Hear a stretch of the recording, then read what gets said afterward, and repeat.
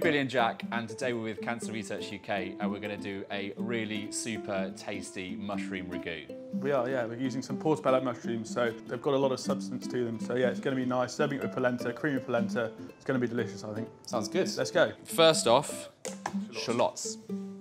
I am going to get the beef stock reducing because it takes a little bit of time, but it's worth it, trust me. A little tip for you, if you see on a menu anywhere a reduction, don't be put off by it, don't be scared. It literally is just boiled down. And when it reduces, it concentrates the flavour, and that's a reduction. Top tip. Simple as that.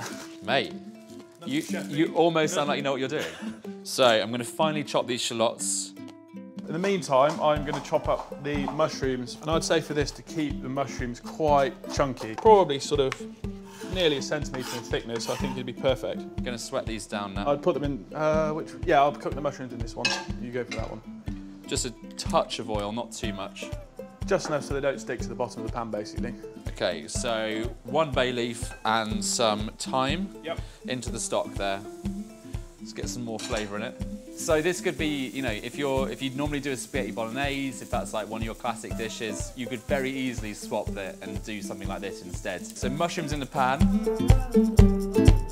I think those shallots are ready for the vinegar. So we're going to go in with some balsamic vinegar, which, similar to the beef stock, we're going to reduce all the way down. Our beef stock is reducing and our shallots are reducing with the balsamic vinegar.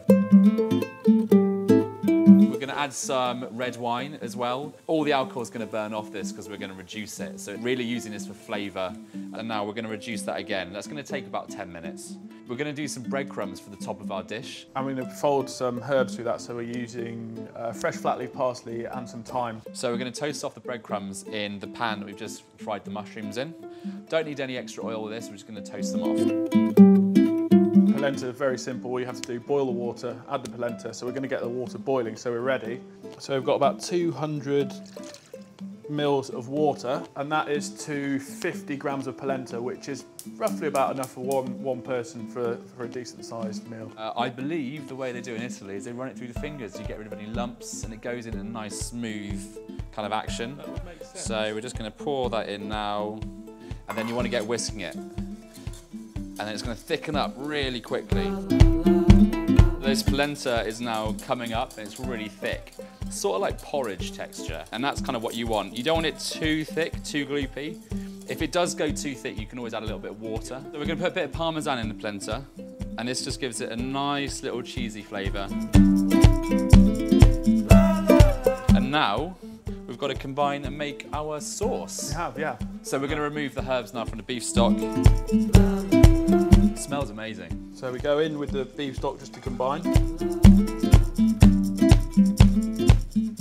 So we've got some thyme, we've got some parsley. Just going to chop these herbs really finely, and then we're going to combine them in with the breadcrumbs, and they're going to go on top of our sauce. We're probably good to go on this, actually. All you do is stir in the mushrooms as it's still cooking a little bit down, because you do want to still add the heat through the mushroom. These mushrooms are now heated through, so they're ready to go. So we've got everything ready to assemble.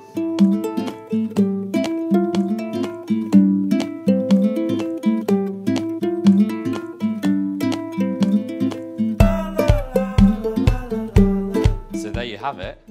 Polenta, mushroom ragout. And some crispy breadcrumbs. Spoon. Going in with the spoon. Definitely going with the spoon for this one.